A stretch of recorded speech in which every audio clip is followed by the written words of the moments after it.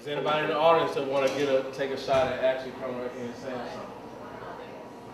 Your mom? All right. Let's give it up for her.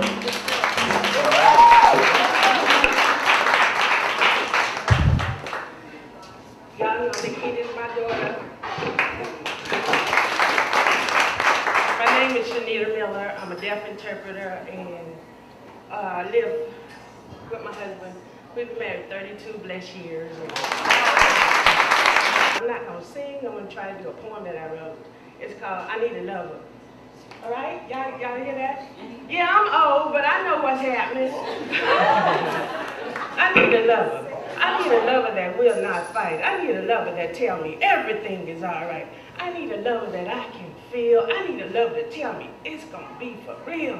I need a lover who's strong. I need a lover who keep me going on and on.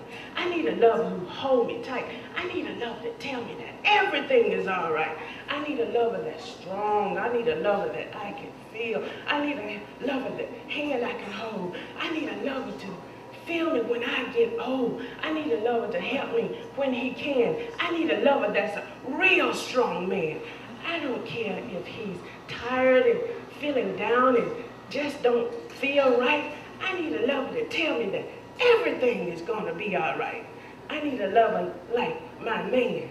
I need a lover that tell me that he can. I need a lover that say it's real. I need a lover that I can feel. My daughter, she's 5'10" and makes me want to just have another one again, but not like her. I need a lover. I need a lover in my soul. I need a lover when I get old. I need a lover that's real nice. I need a lover that make me think twice about the woman that I am. I need a lover that really gives a damn.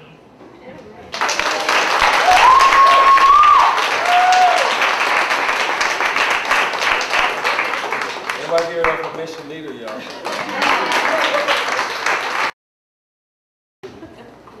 And lastly, but not leastly, to come to this stage, he's from Oak Black, Alabama, and he is your lovely host of the night.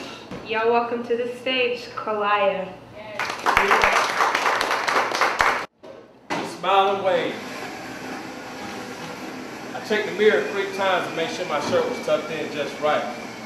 But the lines in my face and circle around my eyes reveal that I've been up since 5 this morning, with the alarm clock blaring in my ears, and the snooze button halfway missing from the constant morning impact, from a man constantly trying to get his grind on, spending hours and days trying to surf the net, reading the right book, the right magazine, checking the right cell phone message on the right, checking the right text message on the right cell phone, checking the right email on the right notebook computer, with that same itching grin on my face, in front of just the right person, drinking the right cup of coffee in the right coffee house on the right block.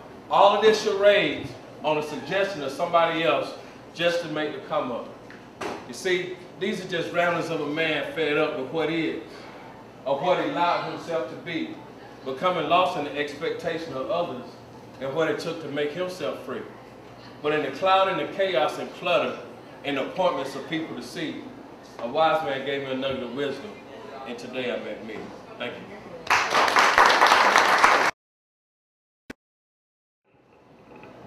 Tis the season to reminisce of a long-time tradition.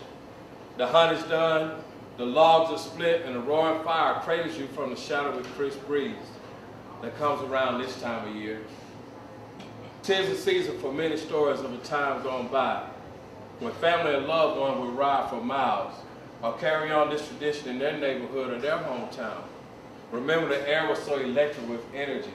Smiles on every face as the gaieties of the anticipated celebration began to simmer. Strong men and young boys on the community hunt for the strongest, tallest, perfect tree, while wives and young girls prepare things to be ready. This is exciting. Everyone alike travels the globe and near to pick the perfect ornament for the perfect tree. 'Tis the season when all the preparations are done and the community is gathered in the town square or wherever the town's greatest view is to work together to hang these precious and priceless collection of ornaments and garland that money can buy in the tallest tree, singing their merry songs, all are smiles. Women and children dance, men brim as the ornaments honorably hang in their screaming, deafening silence. 'Tis the season to take pictures and postcards, to be passed around and mailed around the world so that the past traditions will be celebrated and participated and never, never forgotten. So wanton young boys can grow to be strong men in the community. And the wives and young girls will always make preparations for the hunt, the split logs, the roaring fire, to pray to them in the shadowy crisp breeze that comes around this time of year. 'Tis the season, remember?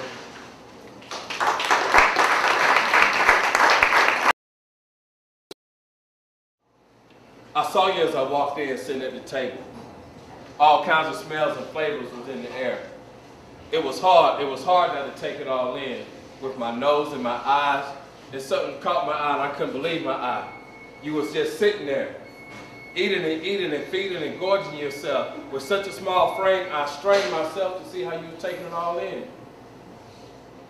I knew it wouldn't be long that all that you consumed comes spewing out of your mouth. Are we getting smarter? Are our culture, are our kids getting smarter? Seems like we're only taught to study to pass a test. But the test is to never, never stop discovering. Education will lead.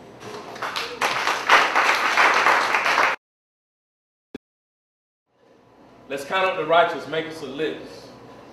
Spit in the wind and it comes back. I turn my back on you and words fly in my mouth at the speed of sound. Pull back the curtain. This is the world that you created. Creating thoughts and phrases that make you cringe. Countless sneaking by, pointing your finger at me, you hate my guts because I decided to pull back the curtain. Where do you go after you make your speeches? Who's in control? Where do you go after your speeches? Who's in control? You're controlled by someone, even the one that brings the world news and events audition to read scripts. But when the news is off the cuff, there's a fisticuff. Pull back the curtain. So while you're out there doing your dirt, smug, sweeping it under the rug, turning your back on your wife that's flirting, I'll be there, we'll be there, in the recesses, pulling back the curtain. Thank you.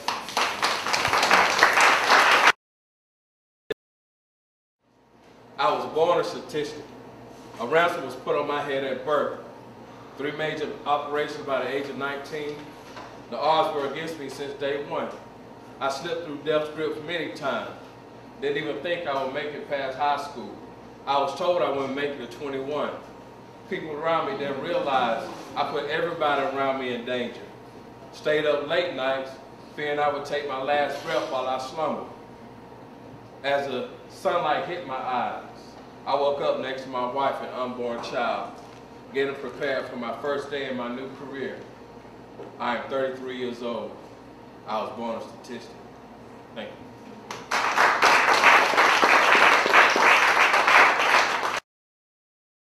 And I do want to thank everybody for supporting it, and the crowd is getting bigger, and we got people coming from all over. And we really want to thank you guys for helping us put this on. So I want to ask y'all to give y'all a hand, because if it wasn't for the many readers and fans and stuff like that, we wouldn't have a Literary Lounge Cafe, or we wouldn't have anywhere for us to voice ourselves, because number one, it's hard to get up here. I got a lot of people that tried it and they don't even get up here anymore, but it's hard to do that, especially when you hear stuff like so many Americans are functionally illiterate, that for somebody to write and then bring it to the audience is a big deal. So we want to thank you guys for actually loving what we do. So give yourselves a hand right now.